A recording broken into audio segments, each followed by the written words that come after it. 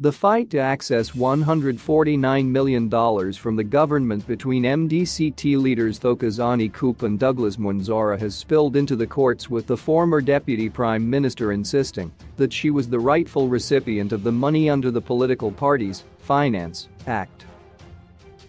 This was after Mwonzora declared himself the leader of the MDC alliance, which resulted in Khupe claiming the MDC leadership. Khupe has now approached the High Court claiming that she is the MDC president and on that basis must get $149 million from the government. She is now seeking an interdict to prohibit the government from disbursing $149,850,000 due to Mwonzora's faction in terms of the Political Parties Finance Act, Chapter 211, to any other political party or person. According to an extraordinary government gazette published last week, ZANU-PF received $350 million and the MDC got $149 million under the act.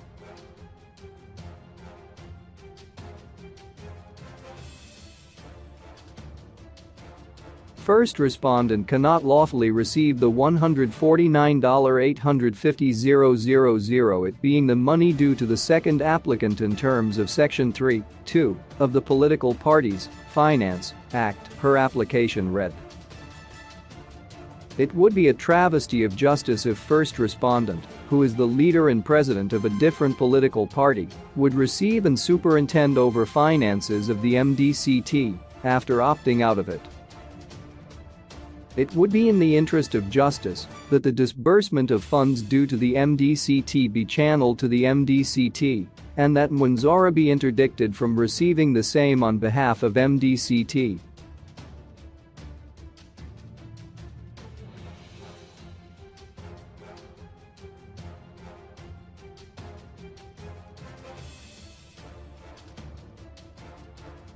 She said the MDC alliance was not entitled to receive the $149 million as per the Political Parties Finance Act.